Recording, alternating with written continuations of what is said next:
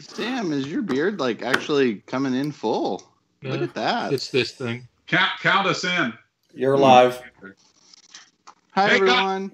Hey. Welcome to the virtual Life Academy. Good to see everybody. Not a great view there, Scooter Man. We'll good. Turn it down. Scott must have dropped his laptop in his lap. We can't hear you, Scooter. You're still muted. But I'm sure what you said was funny. I hope so. I'm back. Oh, and he's loud. Oh, sorry. It's okay. Is the camera fuzzy? I was putting jack stands behind my iPad. It's up on cinder blocks. That's what Sammy had. Nice. That's what Sam Went to the said. bad neighborhood, huh? Well, it depends where you park it. Right on. Okay. So, hey, how's everybody doing on this Friday? Man, Doing great. Okay. Look at the sun in my background. You know? Look at the water in mine. It's real Yeah. echoey, LT, if you're out in the woods. It's very echoey. Yeah. Can you hear that? Well, it's all the Can trees you hear me now? and the growing stuff. I see. Okay. Scott, where are you at? He's Lake in the Champlain. command chair again. I mean the foyer. Make it so, number one. Wait. Is that the command chair, Scott? No. This is just the wingback. Technically, this is our library because here's all the books, and there's a lamp back there, and there's a wingback chair, and Oh. you can just kind of read and figure out how to use a tarp or a compass or survive. Yeah, your survival book. Right. I know. Yeah. Hey, I noticed your survival books haven't changed. Does that mean you haven't looked at them? Or moved. Hey, I've read all these books twice. Just relax. The 2 times. Right Just on. the twice. Both times in the bathroom. Yeah, this is a good one. See that? Yeah. I do. That's good. Right on. Good. I can't hear you, so I don't care. Oh, about yeah. that. That's a good one. Land Rover, baby. That's a good one. Does anyone have Nicole's newest book? I flipped through it, but I Which have one? not purchased it. I No. want to get it. I was telling Elaine that I wanted to get that too. Yeah, I think I might order it from Amazon today. Here, you got this. Got that one. Look at you, got all your bushcraft stuff all out and ready to go. I'm ready to bushcraft in my He mind was right a here from the chair. bushcraft hero. So as you can see, I'm getting ready to Bushcraft? Good Well- lead a trail ride, apparently. yeah. If only he would turn off his headlights. Wait, look at that. Clear in the back there. There's a tan truck. I wonder where that thing's at now. That tan truck. It's on the other side of the country. I hear. Washington State. I think it lives up northwest. Yep. Scooter turned it loose, and now it fends for itself in the wild. Mhm. Sam, would you please turn your headlights off for Sorry, filming? Yes, nothing Sam, to do geez, about it. that's I just run 'em rude. all the time. Jeez. It's for Rude, safety. Sam. Yeah, that way you can tell I'm behind you. Look at Mike just magically appeared with a drink in his hand. And it's gone. It's like Oh. yeah, Very man, professional. it's good. Hey, he said this is exact words. Oh, He Sam says to disappeared me, too. he said to me, "Look, my truck's on a trailer. You guys can't make fun of me because it's not running." Now, Yes, where yes, we can. that's exactly what I said. Sure we can. Like, Yeah, where right. in the world? Why, yes, we can. Just watch. Hey, but anyway, the sun came out. How cool was that? Right on, man. For Pretty good real Friday. or your picture? Look, see my. It's It's pretty cloudy here. I mean, there's some sun, but yeah. we have The a- sun did come out a little bit. I have sun All right. over there. You do. So do I. See how bright it is back there? disappeared hand. And the beautiful water. Mm-hmm. Careful, Sam. Don't fall in. Hey, be careful. You could drown. I'll be fine. I'm in the kayak. Oh, okay. No Sweet. life jacket. You're gonna get a ticket Oh. from the game warden. He's don't got know. his buff on. He's all right. Yeah, see this? This will keep me afloat. Yeah. Ah, All right. So, hey, what do you guys want to talk about today? Last weekend we were talking about some grinding, some different things, and I know we covered sharpening. I was thinking we should talk some kydex. Actually, a little bit kydex stuff. Let Sam do some of the lead-off talk. That doesn't sound like yeah, Sam. Ready, go. Sam, I'm a lightweight backpacker, not for real, but I'm just saying. Long time listener, first time caller. You're neither lightweight nor a backpacker. Wow. He's a lot lighter than you, Mike. Wow. Hey, Mike. Nice. Mike, does that truck run? Yeah. That's what nope. Ran when parked. Ran when parked. So doesn't count. I am looking for a rig to carry inverted on my backpack. What kind of Kydex would I kind of be looking for? Let's say for something in the size of a Great Plainsman. The upside down kind. For the upside down kind, I'd probably go with a fold over. Taco style. Yeah. Maybe sorry, I've been watching a lot of SpongeBob. Molly clip. Which kind of? Oh, the Ulti clip. Yep. You know, I actually have one of those right here. We showed one last week, I think. Is it right there in the front of the Jeep? I think I see it. Can you turn your headlights on high so I can see? Yeah, just give me 1 second. Let me click them on. Yeah. Oh, much better. Thanks. There you go. Very good. Yeah, there you go. Nice. That clip on Kydex rig. Yeah. Pretty darn sweet. Actually, right? that style, well, with a slide lock. Yeah. That style, Taco. Yeah.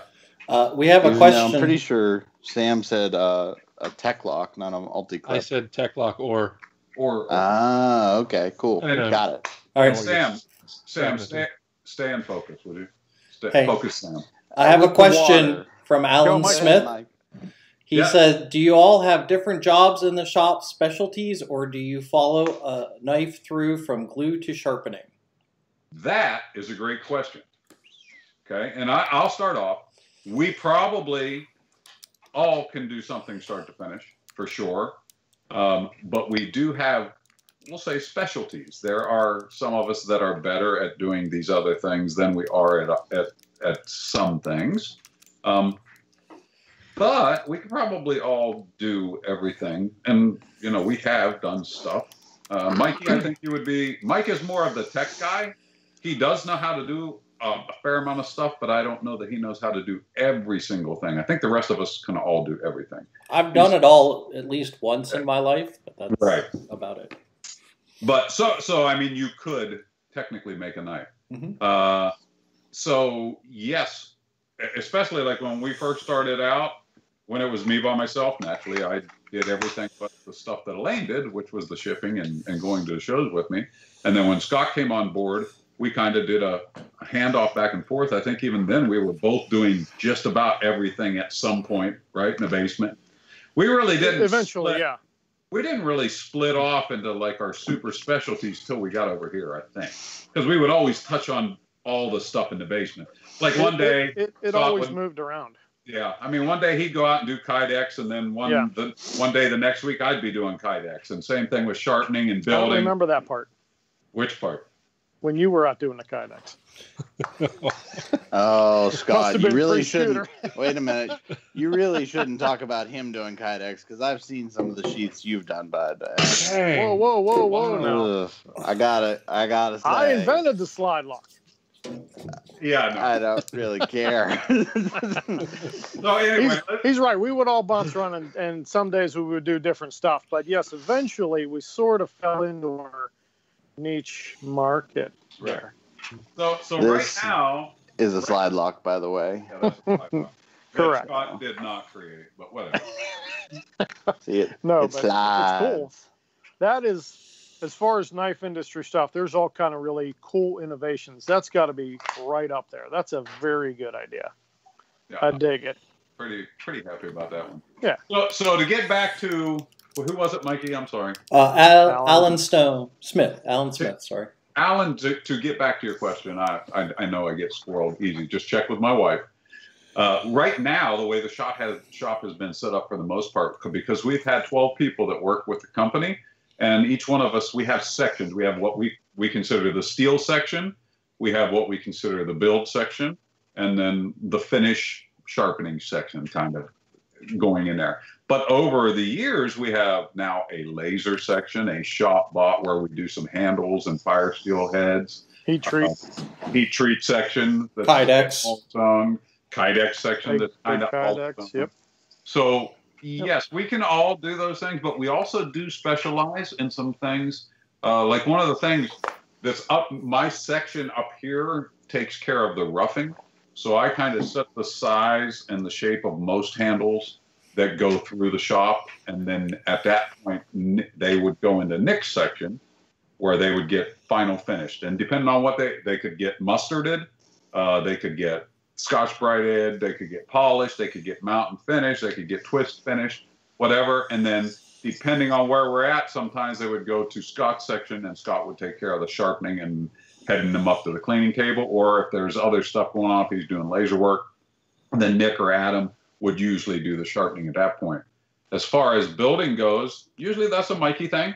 Mikey has a team of people that works on the build side that he oversees. And he also is our IT guy, so he spends some of the time doing the, when Scott and I screw up a website or a cloud house or something like that, Mike goes and fixes it. He's like our IT fixer guy. He's also the shop guy who builds stuff out of level, or I mean, he builds stuff for the shop.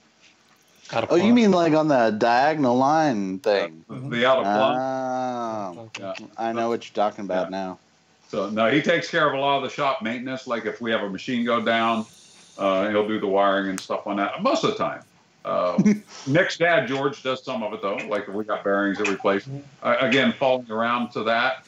Sammy takes care of a lot of the stuff on the front side of things. So the grinds and Kydex for sure. He does, rough grinds, finished grinds.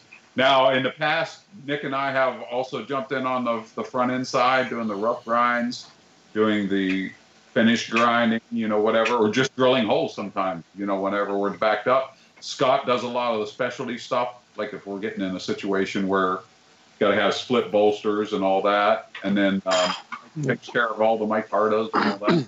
Now, that's just in general, but now I'll let you guys talk about its specialty. So let's just start right at the front. Usually, if we get some blanks back from WaterJet, or if we're going to cut them in-house, the first place I got to go is what we call the steel section. And that's where Sammy, most of the time, will take over, or at least hand stuff off to everyone else. Yes, that's true. Most of the time. Hey, did you see that? Did you see that deer jump right there between our trucks? Did you see that? Yeah, I saw the headlights go darker just for a second. Yeah, so just for a second. I'm sure something jumped in front of there. Oh, wait, the hounds. Yeah, see that? We have wild dogs in this part of the library. He smelled Good thing you got all them survival books. Oh, he smelled that deer. Yeah. Yeah. I think Right now he's smelling breakfast or something. I don't know. Right on. He likes bacon too. All right, Sammy, take over, bud. I don't know how you want me to do this. Pull in your fishing line and just kind of like, okay, so now pieces, WaterJet piece comes, So after it comes back from WaterJet, or a hand cut piece kind of gets to it. No. Or a hand cut piece. Are we saying it's already cut? Let's go with it's already cut. So if I get it back from WaterJet or it's already cut, it's got to be steel coated first thing. Way it doesn't get mixed up, and we know what steel it is when it goes to heat treat. Right on. And then it will be drilled, and Mike always is real good at making sure we drill the right holes. They can vary from time to time. After they're drilled, either you or I tend to tail them, make sure the tails are nice and flat. And, now tailing, because we know what tailing means because we say it, but what's tailing? Where you make the tail of the knife flat. I don't have anything to. I got it. So that's the part of the knife where the actual scales fit along there. So when we hang of the knife under the scales. From here to here, basically, we're running that on a 36 grit. That's what we consider tailing, and we're flattening that piece of steel so that the handles sit nice and flush. And also making little grooves for the glue. Oh, yeah. Right. The 36 grit gives. Yeah. So if you microscope 36 grit, they look like this. Right. Yeah. All right, Sam, pull your fishing line in. Continue. Okay. After the tailing, they'll be profiled. You need to. Which means what? You need to show that too. I don't have anything laying here. I'm sorry. Nick, you don't have a blank. I guess I'll do it. Okay. So profiling. Let's say if this was a hand cut, or even if it's WaterJet, we have to go around here and get that final shape. So that is what's profiling, going around here. And generally, after that, go ahead, Sam. No, Bear. After they're profiled, they get scribed on the blade.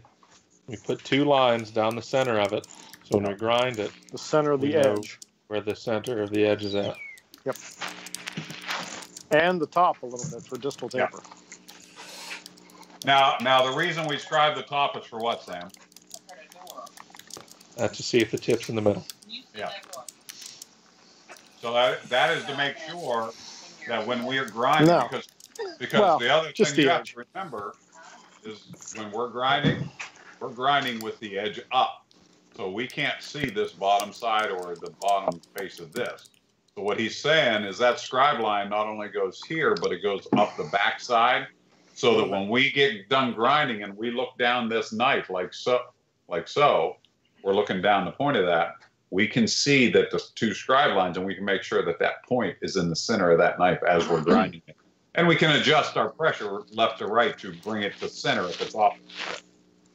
All right, Sammy, keep going. Right. Next step after that would be stamping. So if it's a flat grind or a convex, it gets the house stamp. If it's a Scandi or a Sabre, it gets the signature stamp. And a handful of stuff doesn't get a stamp at all. They get lasered after heat treat. Right on. After they're stamped, we'll 120 the flats, where the front portion of the knife. You going to show that, or am I good to continue? Oh, sorry.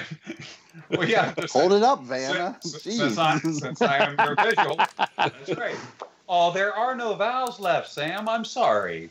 Nick, would you take over? Okay. So sure. He's talking about going down here. So now, is this after rough grind, right? Or, no, before rough grind.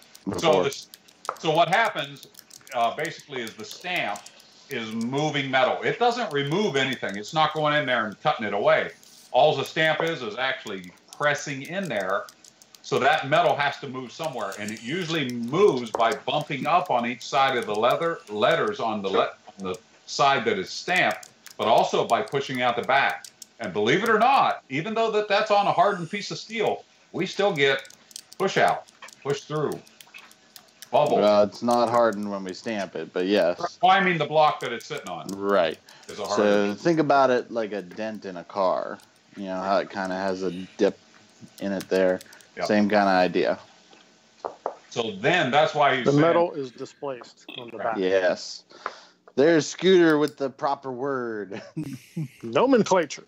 Nomenclature and grammar police. It's all them books he's got there. That's right. He's well read. So that's what we call fronting, right, Michael? Or Samuel? Yes. Samuel. No, that's 120ing. 120. Okay. Fronting, Mike will talk about soon enough. Mike will talk about it. I'm out of my thing here. All right, Sam, keep going because you're doing so good. After they're 120, then they will get rough ground. So a Scandi just gets a quick 36 grit. And then the Sabres and the flats will go from a 36 through an 80 up to a 120. Now that's the actual bevels getting ground in. So this is when it starts to go from a piece of metal like this down to something that has an edge. Right, this one happens to be a Sabre right there, as you can see it. So that's what he's talking about here. Actually, this has not been final ground. This is still in feed blast. So this is exactly what he's talking about to this point. This is heat treated and this color is from bead blasting it after heat treat to get the color off of the steel. I see the Bryans are in the house. Rogers and Marion. Yeah. There they are. Oh, Larry's on. What's up, brother Larry? I hope everything's all good with you up there in New York. Yo. Hi, Larry. Yeah. Good deal. Okay, Sammy, where are we at? After they get ground, they'll go to heat treat. Right on. Ta-da. And then Nick, you want to take over heat treat? Sure. Now batch work, we do. Hold on, Nick. Talk. Wait. Go. Stop. Say something. Stop. I deserved that because I was going to go, wait, but there's more. Okay, you do it. Okay, you do what I was. Okay, wait. You do. Why are you going invisible? This is very disturbing. Okay, you're like turning into Sasquatch. The grass is like creeping over you, bud. Hey, that's how bad he wants to be in that Jeep right now. That's right. Trails. So okay. You say what I was going to say. Okay. So as far as I could tell, what you were going to say had something to do with batches of steel. Meaning that depending on types of steel, we sort it by batches for heat treat. Now, whether we send our heat treat out for a large-scale batch, which goes up to Meadville, Pennsylvania, then how many pieces is a minimum, Sam? Is it it's a lot. Let's just say that. It's 100. Yeah. So then all the O1 will go together, all the A2 will go together, 3V, so on and so forth, so that it all runs through the same process. Because, like we talked about last time, every steel has its own recipe to get it to the particular hardness that we want. If I'm running heat treat or someone else is running heat treat in-house downstairs, we do the same thing. We just organize it by type. So all the A2 goes together, all the O1 goes together, all the D2 goes together, and then I'll run those through accordingly, or whoever is doing it will. We have a cookbook which lists off all the different heat treating recipes. So how long it sits at what particular temperature and how it gets quenched, or what process it goes through, whatever that might be. Some steels are air quenching, some are oil quenching. It all depends on what you're working with. So we'll harden the steel first, which means we heat it up to a critical temperature and then cool it down. That's quenching. Then we'll temper the steel, which means taking that hardened piece of steel and bringing the Rockwell back down to a lower number by heating it up again, but in a little bit different way. And it all depends on what kind of steel you're working with. Determines how you do this. But we always target that one particular Rockwell range, 57 to 59. So you in the front. To get it there. Yes, Sasquatch? I have a question. Go ahead. Although all the end result is like 59 to 61, you can't do them the same. Is that correct? I mean, I'm sorry. Say that again, please. So our end result doesn't matter what the steel is. We shoot for a 59 to 61. However, Correct. to get there, that's depending on right. That's wrong. 57 to 59, not 59 to 61. What the heck am I saying? I don't know. I don't know, bud. That's that other nice company you work at. All that fresh air is starting to affect your brain. See what happens when you give me a month off? Okay, no, you're right. I forget my numbers. I have no idea why those two numbers came out of my head. Maybe one day we'll work with a steel where we do target that range. So on the plus side, it sounded weird every time you said it. Okay. Because you said it 5 times. You guys aren't helping him. Leave him alone. Stop helping. Okay, so let me try it one more time. So although at the end, it does not matter what the steel is that we're using, the result of it being 57 to 59. Right. That's what we shoot for. Yes. Okay. So, however, you can't just cook them all. I mean, that's kind of what I wanted you to explain to everybody. You couldn't just throw them all in the oven just because we're shooting for 57 to 59 each steel. Right. Well, like I was saying, it depends on the steel. Some steels will get that end result through one process, and some steels will get it through a different process. You can put certain steels together.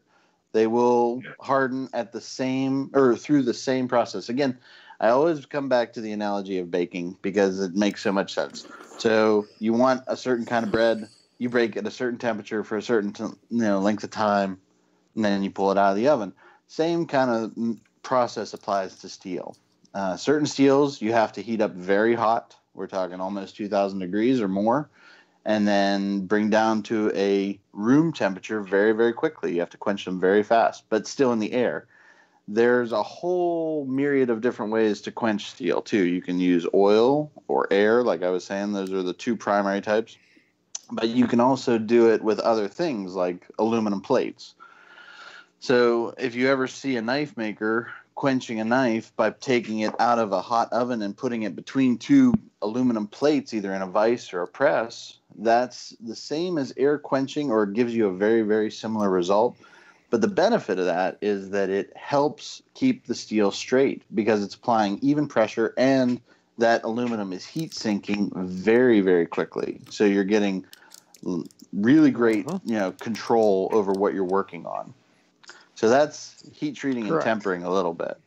There's a lot more to it. It's a pretty deep well of stuff. But yes, so that's heat treating. Then almost invariably, whether you use those plates or not, if you do 10 knives, I guarantee at least one of them will probably be bent. And that's just because of what's in the steel, and it's different composition features. So, or maybe it laid in the oven a certain way, or maybe it got quenched a certain way, whatever. There's too many variables to really control all of it. So you always end up with a little bit of a bend in something. So to fix that, what we do is we actually heat them up with an oxygen acetylene torch in such a way so that it doesn't damage the temper, but we're able to soften the steel a little bit and flex it to whatever side we need to move it to. You relax the metal a little bit so you can push and pull on it and get it where it needs to be, so you have a nice straight knife at the end. So that's heat treating and straightening. Which we do a lot of it in-house. And then when the batch work goes to Peters, we've known Brad for a number of years, and Brad has been doing our heat treat forever. So that's always been a good thing too. So after the heat treat process, and you get them back, and you check them, and you made them straight, then they head back to the steel area. Yeah. So back to Sam. Yep. So basically, they will go back to the steel area. And Sam, you want to run with that for a minute? After they're done at heat treat and I get them back, they go through the finish grind process. So if it's a flat or saber or convex, it gets ground on an 80 or a 120 grit belt, and then red Scotch Brighted to get the bead blast off from after the heat treat. If it's a Scandi, it gets rejigged on the table, and we run through a 36, an 80, 120, a 320, and if it's a Genesis, it gets polished. So that's an extra belt, an oiled 600, and then those will get buffed and made sure that they'll cut paper before they go to be built. Yep. And then at that point, you are ready to hand them off to Mikey. Yep. Okay. All right, Mike. It is your turn, brother. All right, so I take the packets that we get from Sam, and they are usually broken out into groups of 5 or smaller sets, depending on what the order is. And we will fill up our trays with the knives and the corresponding scale materials. So if they're going to be green, black, natural, whatever, we'll lay all that out on the trays that we do. And usually a tray will hold about 15 knives. And we'll go through the process of drilling the holes through the scale material and marking the outside shape of the handle. And then once we've drilled all the holes in those 15 knives, we'll take it over to one of the bandsaws, and we'll cut off a lot of the bulk material, so we're approximately 1/8 of an inch larger than the steel on the knife. At that point in time, we will go through the process of what we call fronting, which is finishing the front portion of the knife that faces the blade area. Because you cannot get in there with a machine after the fact to put the finish or the matte finish on it. Yes, as everyone is so gently describing what the front is. At that point in time, we will countersink the knives if it's getting fisheye bolts, or we will make sure that the pinholes are straight and even, and we will put dimple marks on the underside of the scale material so that the glue has additional pockets to settle into. At that point in time, they go over to the glue table where we mix up our marine grade epoxy, apply it to the scales and the knife blank and the hardware and the laner tube, assemble it all together, clamp the edges, and if it's a pen knife, we also clamp in the middle, and then they will dry for 24 hours, at which point in time we cut off the excess hardware and pass them off to LT to get rough finished. Okay. We did skip one step in there. If, like Sam said before, if the knives did not get stamped and they would go to laser, they would go to Scott first. Scott, what was your laser? Laser. Well, we can laser pre or post scale installation. It's obviously much easier with no scales. You can lay the blank flat on the machine deck, but when I get some knives into laser, I will make sure. Do I do that every time? I'm going to. Okay, you do it for me, buddy. Every time they come in for laser, Oh, yes. We have a question while you're talking about that. Doug McLean wanted to know what the advantages of laser etch over stamping is. So if you could cover that while you're talking. Sure. When I get a knife, and I have to make sure that where the laser is going to go is very clean. So I will acetone it. Sometimes if it had oil on it to keep it from rusting because it was going to sit there for a day, I might even acetone and then go out and hit it with a Scotch-Brite belt, acetone it again. It's got to be very, very clean. I'll lay it typically on the knives. I will do them one at a time. And the nice thing about our laser machine is that it will cut a little bit of everything. It will do paper, it will do leather, it will do etch and steel, it'll do glass, micarta, all kind of stuff. So the first thing I would do, like hopefully I would have 5 or 10 at least of knives to do a certain model. I'll lay a long strip of paper on the deck.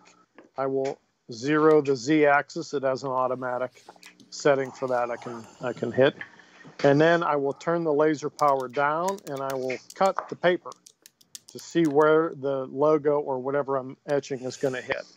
And then I'll move that out of the way, center up the knife, the portion of the knife that's going to get lasered, re-Z the laser,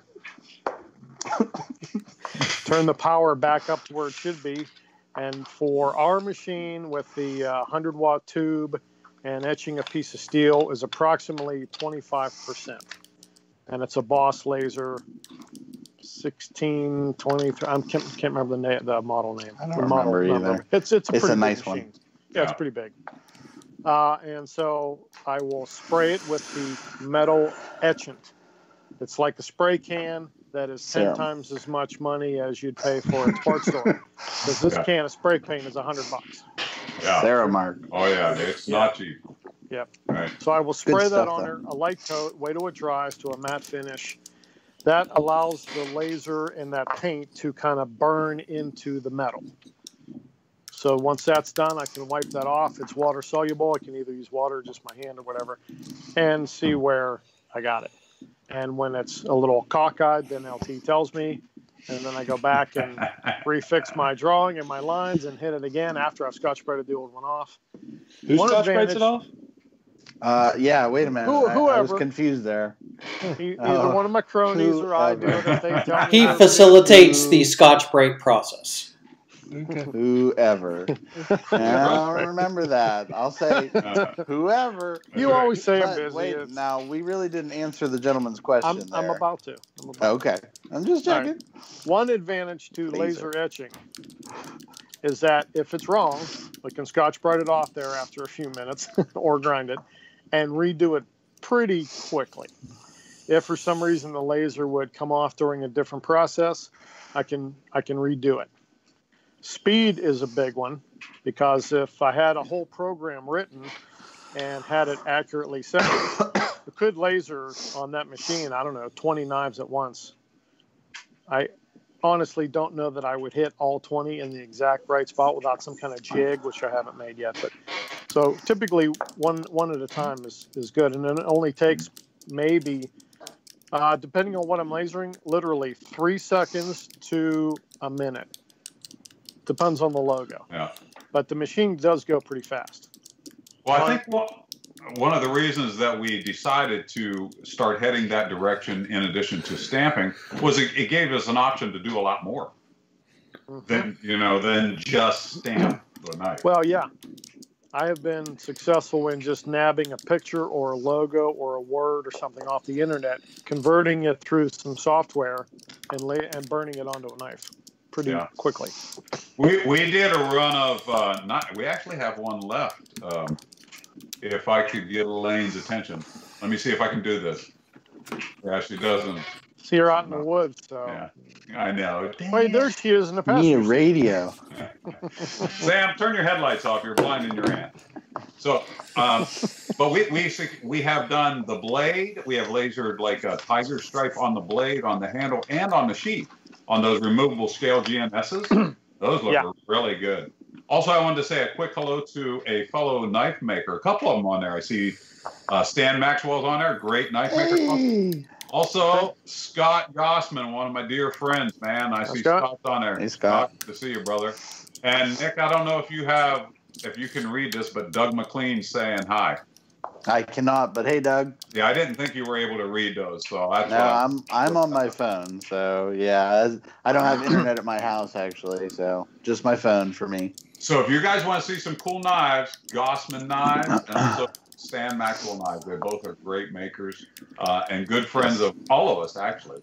So Scott and I go back a number of years. We were both skinny and good looking, right, Scott? Well, at least he was. I was still, And if you like knives, I highly recommend Stan's Instagram feed. He does a lot of cool things on there. Very, very cool. He's making throwing stars now. I saw that. So it's ninja. Do you do this when you ninja? Like laser ninja? He needs to be dressed up like Diamond Dave when he releases them. There you go. Okay. He's Diamond Dave. All right. Don't go ninja in nothing that don't need ninja. That's right. That's right. All right. Sorry about that. Anyway, where were we at on the laser? So anyway, right. Conversely, an advantage to the stamp is that it will be very hard after a long time to remove that stamp. That's pretty much it'll never wear off. But yeah, that's for sure. Especially once it's heat treated, that's not coming off here really. Did we discuss the fact that the stamp moves some steel and we actually have to straighten that knife back out after? Yep. Okay. Yeah, that was on Sammy's end of things. We did talk about that, yes. Okay, so after they get through the build and Mikey's done with them, like he said, they kick up front to kind of where my section is, and we have some people that work with me up there. And what we do is after he's got it, they're in a roughed up situation. So they're just kind of rough cut. You got glue seeping out. The idea is we put the marine grade glue on there, and it's on there good and it seeps out. So what we do is first is we square everything up to the proper size down against the tangs, and we try to get them near the thickness that we want to finish at. Because once they go past me and Nick, they're done. So we need them roughed down or squared up into a very close proper width. And after that, then I would take them, and depending on what the material is, we will route a round over of the appropriate size, whether it be 3/8, ½ inch, 1/4 inch, whatever we're using, and do the finish. Well, I'm sorry, do the rough grinding with a 36 to get the actual shape. It depends on if it's going to be contoured, if it's going to be slab-sided, broomstick. So we'll get all of that worked out on the roughing side. And what we have, sometimes we have some jigs made for certain parts of the handle. So what happens is, Nick, once we get a prototype done and the customers are happy with it or we're happy with it, we will set up go, no-go gauges. And basically what they are is a piece of micarta with slots cut in it that have words that say, this goes here, this goes here. Like this, the knife to check. Exactly. So that we can gauge, without using a set of micrometers at the time, that we get the proper thickness throughout these places. So especially on palm swell knives, it's important to get your fronts, your backs, and your centers the way you want them. So once I get those all roughed in, what I will do is all the areas that are very hard to reach, we'll get these all shaped in exactly like we want them. We'll get this front 100% done. Because when Mikey puts the glues the handles on, the front's done. The front is done. So we're going to be working right here. And we're going to get that all taken care of. So in the rough end, that'll get done. And what I try to do is I will get all of the steel down where it needs to be, and then get that down to a 120 grit. So when we hand it off to Nick's section where the finishing will handle, he doesn't have to spend a lot of time redoing that steel, because that is a belt burner. Steel will suck the life out of your belts quick. So I try to use old stuff up, and I try to get a lot of this steel work done for him. So when we hand it off, he does all the blend work back there. For the most part, that he doesn't have to spend a lot of time on the steel. More coffee, Sam. That's kind of what. More coffee. Oh, sorry. It's tea. You know what, LT, let me throw something in there real quick. Yeah. I'm amazed that the belts do as good of a job as they do and they come out as good, because if you think about it, you're grinding and sanding a bunch of different hardnesses of material here. You have a stainless bolt, a brass nut, in this instance, G10, which goes away way faster than those two, and some hardened steel. Right. If this was micarta, there's a different one. It has G10 liners. There's all these different hardnesses. And to successfully roll the knife down and finish it and sand it, you have to constantly adjust pressure. There's a feel and an experience thing. Anyone who's taken a class will attest to this, that you could get little humps on the pins because the brass is a little harder than the micarta or vice versa. It's a challenge to do. But once you get the hang of it with the pressure and the speed of the belt, it's doable, obviously. We do it every day, but it's a little challenge. And we do it, but Nick also has some secrets that he uses in the back to make sure that we don't have those raising things. Of course he does. So, all right. First thing is run the machine as fast as it'll go. And then you got to get it going. You got to get it done. You got to get it done. Quick. All right, so after that, after I've done all the steel and get it all what we call strapping, then I pretty much put them back in the bag and shoot them down to the other end of the shop where Nick takes over. Okay, so and then does his secrets. Yeah, this is where the secrets. So put up. I'm going to tell some secrets. You got to. This is where the magic happens, people. Listen, folks. At this point, once I take that packet from LT's area, those knives are 90% shaped as far as the handle goes. So I have a GNS here. This is Desert Ironwood with mosaic pins. If I got this knife from him, it would look like this. It would have these contours and swells, but it wouldn't be smooth like this or shiny. So this is actually, I don't know how well you can see, but this is a polished knife. Okay. I can see it. So that's polished. So that would be where I would take that. I would start with a 120 grit. And I tend to run my baiter at about 30 RPMs or so, or 30, whatever the unit of measure is on there. I don't really remember off the top of my head. It's pretty quick. Blow out the bearing fast and back off a quarter turn.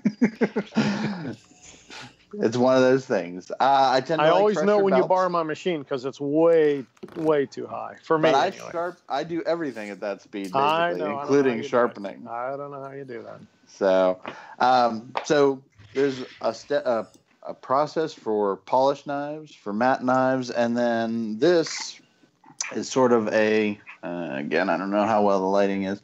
This is sort of a modified mountain finish or a twist, yeah.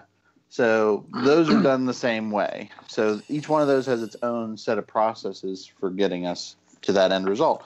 For a polished knife, I'll go over the entire thing with a 120, then a 320, and these are all flex weight belts. So if you're familiar with sanding material at all. The yellow ones. Right.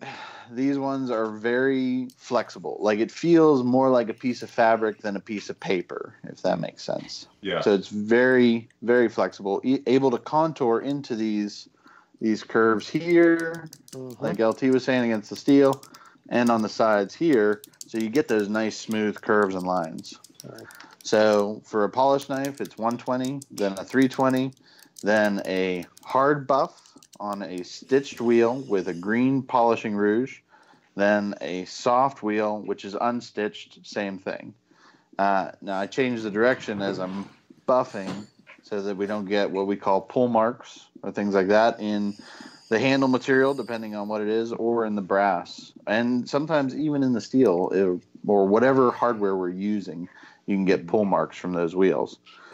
And then once that's done, that's usually polished. Now there might be some back and forth in there where you polish it one time, then see a scratch in some parts of it. It's kind of notorious for getting scratches up here in the very front or here in the back. Yes. I have a question. Going back to your pull marks, the importance of changing directions while sanding. So you're working like this, and what I do is I always add in a constant rotation. So I'll be working, if the belt is right here, and I'm pushing up against it, I'll constantly be changing my angle, because what happens is since the belt is 2 inches wide, if I change my angle like that, I won't get what we call a 2-inch mark. And we talked about that in grinding, but you get it also in your handles because the same problem still exists. The belt is only so wide. So if you keep going in the same area at the same exact speed and position, you're going to end up wearing it down. But another thing is, like what I think one of the secrets of sanding materials and getting that really nice finish that some of the guys like Scott Gossman and Stan will know this stuff, is to change the direction on your grits. Because if I'm going to take a 36 and let's say I'm going this way the whole time on a 36 when I'm roughing it, if I can go this way on a 120, then I can immediately see if I miss that 36. That's one of the things. It's really easy to see a miss deeper scratch. Because, man, one thing you don't want to do is take a polished desert ironwood over to the buffer and you're polishing it and you look and you see a Strays 36 grit down there and you're like, son of a gun, I got to go back 2 grits to get it and then work my way back to polish. And it's not that you couldn't get a scratch like that out with a 320 or a finer grit. It's just going to take a ton more time. And what has a tendency to happen is when you try to use a finer grit to get a deep scratch out of metal, when compared to the rest of your handle, it'll wear that handle material down. So you'll end up with raised hardware or raised steel because of the hardnesses. Yeah. Exactly. So it's better to step back and take that scratch out with the heavier grit, and then go back over it again with the finer grit, and then go back to polish. Right. You'll end up with a much more consistent result. No cheating.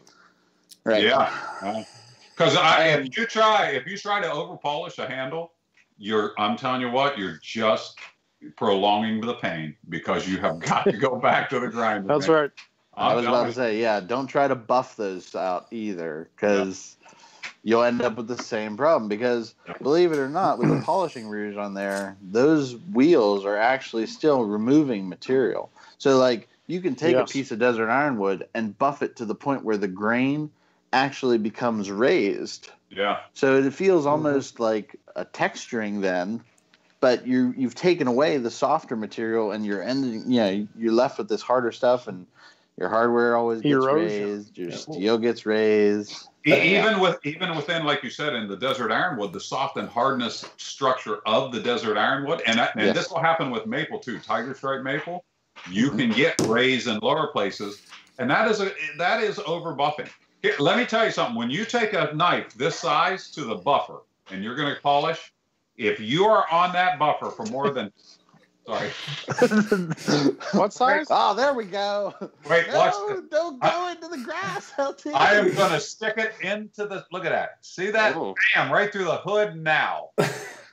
Right? And you're stronger than you look. Pulled into another dimension there. That's so cool. Anyway, what was I saying, Nick?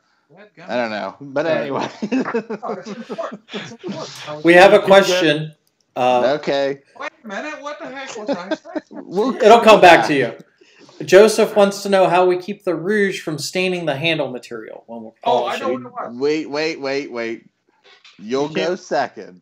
So, to answer your question very quickly, in a lot of instances, we don't or we can't.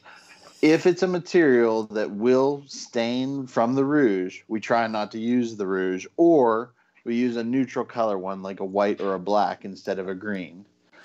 Sometimes, though, you don't realize the material is porous until it's too late, and then you have problems. Now, this is one of those secrets, because I can see you guys sitting there going, so if you're just changing the color of the rouge, then it's still going to leave marks on my stuff. Yes, but here's the beauty of that. Antler can take those colors, that black and that white, and you will never see it. Same thing with a light colored piece of, say, maple. It can take that light colored rouge and get in those fine places like you're saying, because you're right. If you use black or you use green, it just emphasizes the grain then once you use it. Yeah. It just emphasizes the grain. Now, but that's still, you can't over buff it. No. You've got to be not over buff anything. No, all your work, every step that you go down through, that step before that was to make that next one faster for you and easier. So if I go off of my 320 to the buffer, if I'm on that buffer more than 30 to 45 seconds on a knife, I have done something wrong. I'm telling you that right now. Right, Nick? Or you're using a really worn out belt. Yes. In which case, you're going to be taking a lot of steps back and forth. That's part of why I say I generally prefer fresher belts, with the few exceptions that some materials, it's better to use worn out belts. So like with G10, generally I prefer a slightly to pretty well used 320 belt when I'm working with that, just because even though that material is really dense and hard, for sanding, since it's fiberglass and resin, it sands away very, very quickly. It's not very abrasion resistant. Whereas micarta, which is actually a softer material, sands a lot slower because it's denser. You know, it's there's more structure to it. Again, it's sort of like rebar and concrete, except it's fabric and resin. So there's more, mass and more structure there. So it sands a little bit slower. I want a brand new 320, slow the machine down for G10, and then just watch the edge of the belt. Ain't nobody got time for that. But see, that's the beauty of it, because we've each found a few different techniques. Like Nick has a tendency to shut his machine off and hand sand some, where mine's going at 3,400 RPM all day long, and I just learn how to oil it, and it's a pressure thing. Especially on the tails. I really recommend that for everyone, is hand sanding the tails, because not only is it round this way, but it's round this way generally for a lot of our knives. There's a reason there's a motor connected to the back of the pulley. Turn that on. That's right. You don't, Nick, you don't hook up a horse to your truck to pull it unless you have your truck on a trailer. Ow. Ow. Ow. Ow. I would feel real bad for that horse. So anyway, Nick was saying earlier about we were talking about overbuffing a little bit in the grain. No, you were talking about overbuffing. So what he was saying on that desert ironwood, even within desert ironwood, if you overbuff a piece of desert ironwood, it will get a structure to the different hardness of the grain. Yeah. Same thing on maple. You don't want to spend much time, and that goes for sharpening. When Scott talks about sharpening, he'll talk about the same thing. You do not want to spend much time on the buffer. That buffer should be your shortest amount of time on finishing handles. I mean, shortest amount of time. It's like, get on it, get off, you're done. If you have done your other steps properly to get you to that point. Okay. Yeah. So that would be for polish. So once it's buffed with the hard wheel and the soft wheel and that green rouge, which for a desert ironwood piece like this, I would use the green rouge. But again, with more porous materials, you have to pay attention to that, be aware of it.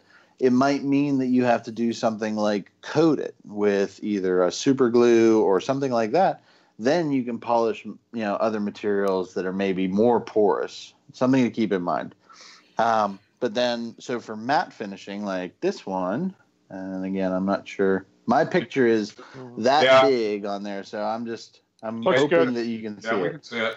All right, so matte finish is 120'd, and then we use a special Scotch-Brite wheel to give it a consistent matte finish. It's very smooth. It has a little bit of texture to it. The wheel is aggressive enough where it actually does remove a little bit of material, so you end up being able to sort of feel the texture of the micarta and that fabric underneath there a little bit if it's a canvas or a linen. If it's paper, it sort of takes on almost a brushed aluminum kind of look. And similar kind of thing with G10, except smoother. So yeah.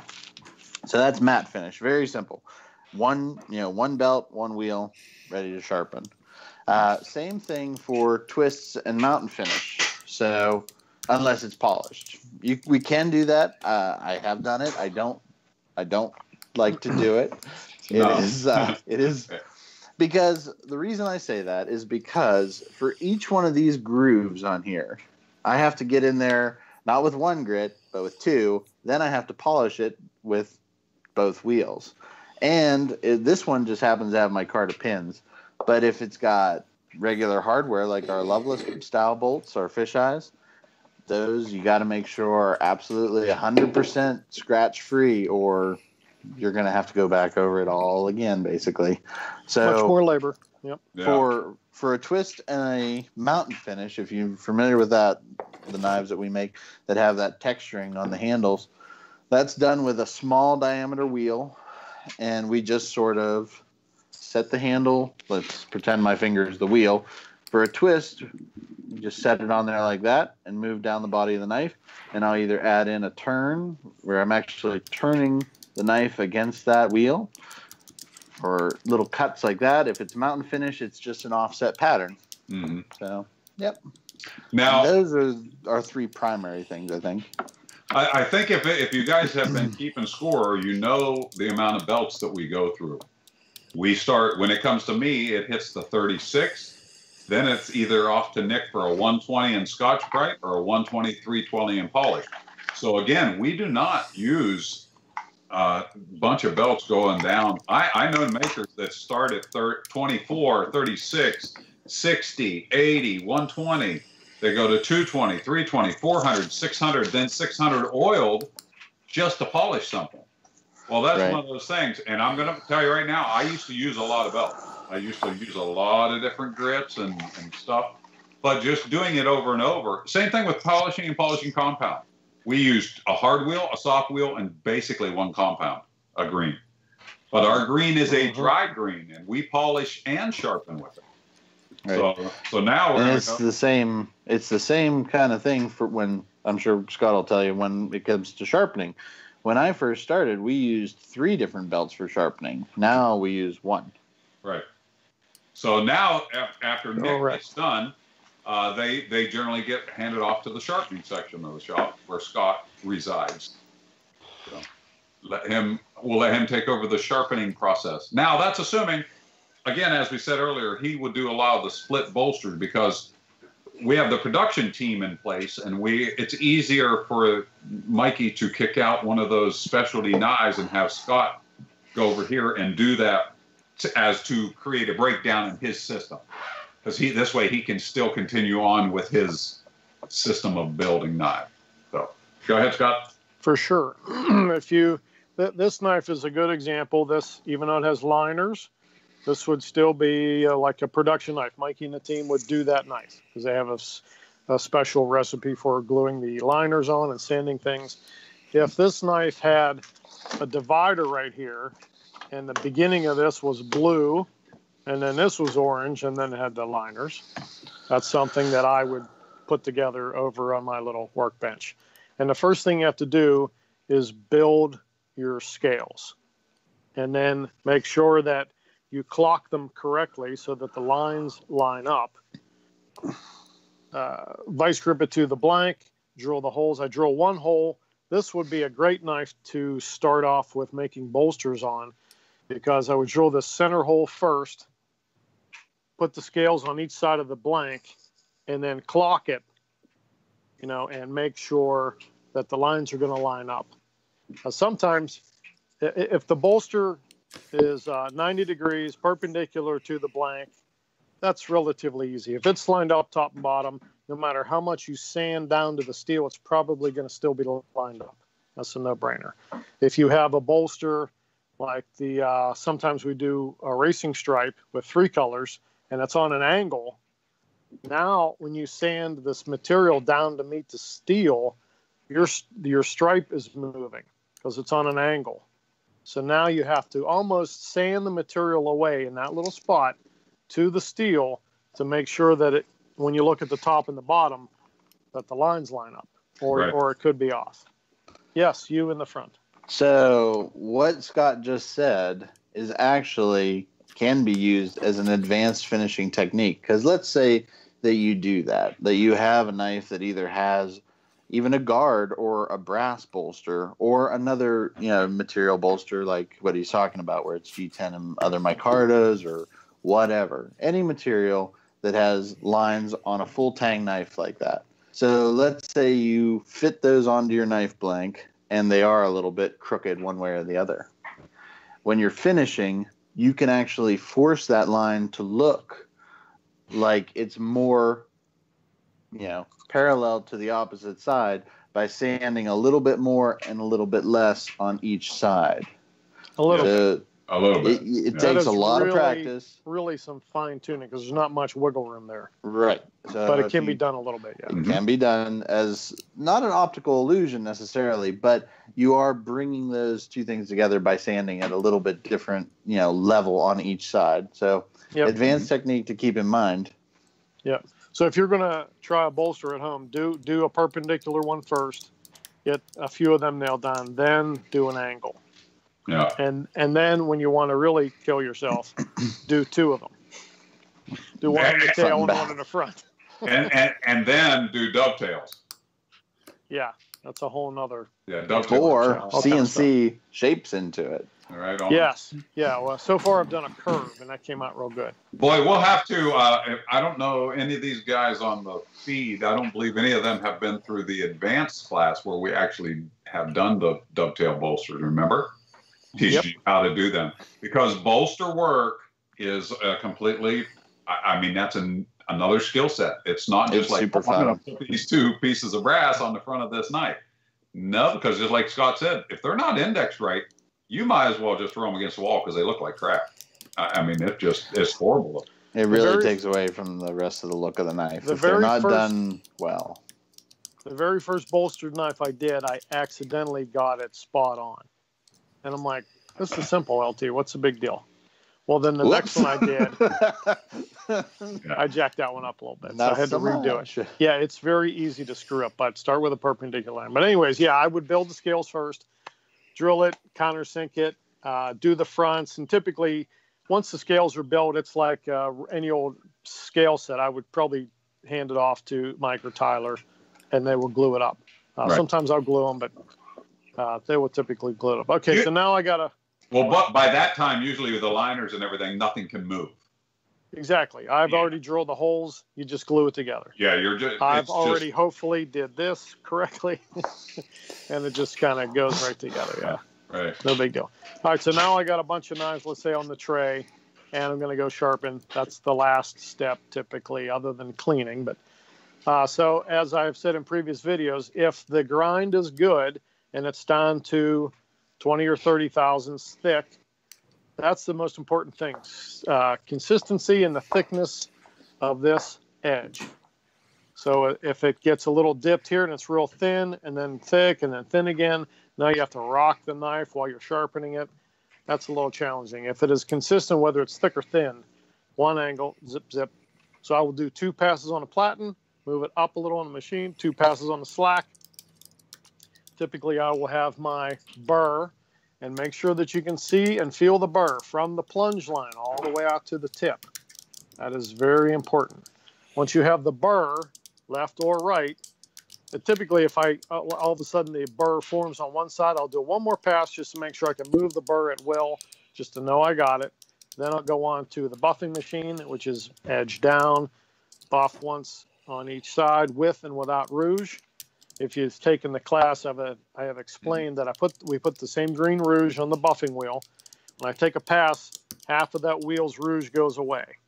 And then I do the other side, the other half goes away. Then I'll do one more pass. And I have no proof of this, but think of it in your head as when it has rouge, it's 1500 grit. When I take the rouge off and now I'm down to just the wool and the felt wheel, now it might be 2000 grit. So I'll take a pass on each side, then I'll hit the soft wheel that does not have any stitching. And you wouldn't think it does anything, but I have experimented numerous times, because if we can take a step out and speed this process, we're going to. That is a very important little process. It takes some of the rouge off from the other wheel, but it's just that last final little bit of polishing. And I have sliced through paper. They'll both cut paper. You can tell the knife that went on the soft wheel versus not, because it'll go just a little bit easier. Yeah. I completely agree with that. And then this tip, most of the time, is not as sharp as it could be. And the last little step is hold your knife like this, take this finger and gently do this with it. And it should grab your finger just like a needle. If it doesn't, now we go run the spine. This one's a little beat up because it started some fires, but... Good. That's the way you like to see them. You run the spine so that the tip gets hit and it's sharp, so that the spine is good for hitting a fire steel, and so you have some sort of finish line. I don't know if you can see that real good. Yep. Okay. Yeah, you can see the transition between. You have like a finish mark. Yeah, transition line. Yeah. There you go. And then it gets sent off to the cleaning table. Every single knife that goes through the shop. This is key. Let me throw this out there. Every single knife that goes through that shop, LT has shaped. Mikey has glued. Nick has probably rolled it down. Sammy has grounded, first of all, and then I have sharpened it. So we've all had a hand on your knife. Yeah. Now everybody has a play in this, of course, but if you say like, you know what, I'd like an LT right knife, but these are production knives. I want LT handles every one. He has shaped that handle, every single one. I sharpen it at the end. Everyone gets paper checked from the fine folks at Uline that send all them catalogs. I love using their catalogs. They're 3/1000ths of an inch thick, that paper. If I can cut paper with it, she's good. Now, we're talking about 10,000 knives on the year. So these guys have handled, sharpened, paper checked, ground. 10,000. Yeah, that's pretty good from a little company. And that, now remember, what was that? Wait, I didn't. 10,000. Oh, 10,000. Some of them even get laser. Yeah. hey, not bad for a small American-made company. That's right. I'm tickled to death every time I think about that. People is why every morning when I get out of bed and my feet hit the floor, I put a smile on my face because I get to work with these guys, and that's a whole bunch of fun. Except for the last month, which, if you don't know, the state of Ohio has said that we can go back to work following some rules. We have all the guidelines written out, and this group right here is going to be back in the shop making knives on Monday, and we cannot be happier. I'm super excited, man. I'm almost thinking pizza day. Not kidding. Can't be pizza day on the first day. You got me all excited for nothing. Wait a minute. No backsies. No backsies. Oh, that's a pizza day. Oh, pizza now, Bob. Yes, you can have pizza on the first day. On the first Well, no, You can have pizza We'll every day. wipe the box off. Give with it a and Clorox then take wipe, it away. and then enjoy the pizza. I don't know. So anyway, man, I've had fun doing these virtual knife academies. Mikey, do you think we can just do them even when we're working? Yeah. What do you think? Sure. Are you guys interested in us? Like, we're going to all actually be together. We'll be 6 feet apart, though. Yeah. Yeah. I might still be out with my Jeep. I'll be on the lake. Yeah. Sam's like, hey, move out of the way. What kind of kayak is that? Oh, look at that. Brown. Oh, geez. He's going to tip over. Sammy. Sam, come back. Breathe. You don't have a snorkel, buddy. Eskimo roll. My question is that a spit bottle or a bottle of water? Yeah, don't answer that. That's water. Okay. I keep the other one closer to my person. So there you have it. You drink lake water? No. No good, Sam. There's a bottle there. See it? Yeah, that you have filled in the lake. I know. Hey, here's what I'm thinking for next Friday. Okay, you guys that are still with us here. What if we have Mikey run the camera? We still do a live thing, and we actually are doing a little bit of the parts that we just talked about, and maybe do a little talking as we go through, and then we can all sit around the table 6 feet apart with our masks on, and then finish out the show. I think that might be some fun. What do you think? We're getting a bunch of yeses on the comments. Are we? There you go. Right on. Okay. Well, Rafi says yes. Did baby say okay? You do that. That's it. That's He it. goes, Daddy, you go work. Yeah, right on. Okay. Hey, man, it's a lot of fun. I'm going to have to go back here in the Jeep and see if I can pull that Toyota with the headlights on. Yeah, Whoa, that's whoa, what whoa. I don't know about that. He is so hung up. And that battery must be dead by now because he's out on the lake over there. You know, look, he's on the lake, left his headlights on. I know I'm going to have to tow that thing out of the woods. I can. Luckily, that brown Toyota is behind it and he can push it. Right? Probably. Probably. Wow. Yeah. Hey, do you see yourself in Mikey's picture there, Scott? That's your head there behind there. What do you mean? There on the hood. You're looking at Mike's truck. The picture's real small. Oh, I can't see it. That's from Arizona. Yes, I know that. I was on the trip. Oh, all of a sudden he could see it, Mike. Did you see I that a can't minute see ago? my. I could see it. Oh, I was there. I know. I don't see my head. I know what the picture's from. That's your head. Look at the size of that thing. Yeah. Jesus. Killing me. Full of sharpening knowledge. There we go. All right. Hey, it's about 12 after 1. Anybody have anything? Any other questions we didn't get to, Mikey? I think we covered them all. Hey, I see Bobby Plu's on. Yep. What's up, Bobby? Hey, my How's it man. going, brother? Hope you're doing well over there. Oh, he's down in Frederick now. Hope you're doing well down there. Keep making knives, brother. So we are, He's got knives of the round table. It's a square kitchen table, but actually a rectangle. It's a rectangle, yeah. Did I spell it wrong too?